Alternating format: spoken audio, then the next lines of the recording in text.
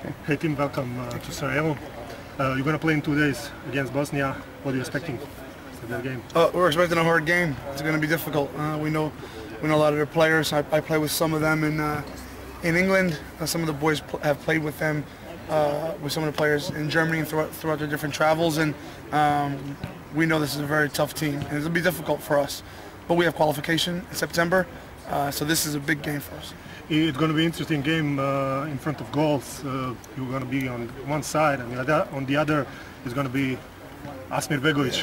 What do you think about that? I've over the years become friends with Asmir, and I think he's a top goalkeeper. I look forward to watching him during the season. He always puts in really good performances at Stoke City. I traveled with him today from Manchester, and so I got a chance to catch up with him and chat with him. But again, just look forward to always playing against a top goalkeeper. You are in good series. You have 11 games in a row without defeat. So what are you expecting? Are you gonna? Yeah, that's obviously important. This is a friendly match, and we're gonna try some things.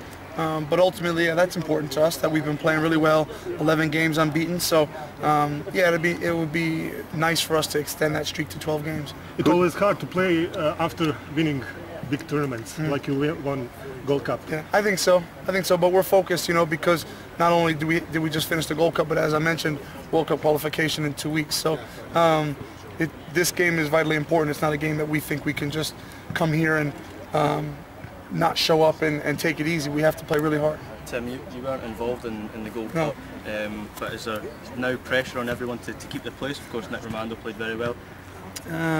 Yeah, but I think there was pressure for everyone to keep their place before the Gold Cup. Those guys did really, really well, all of them to a man. So it was an exciting tournament to watch. But in terms of how much pressure that's stacked on other players, we always kind of feel that that's there. And who do you think is going to be the biggest threat to your goal on Wednesday night?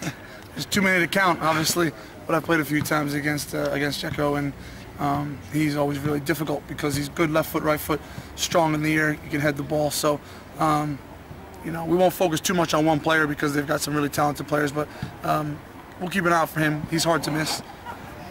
Okay, thank you. Thank you.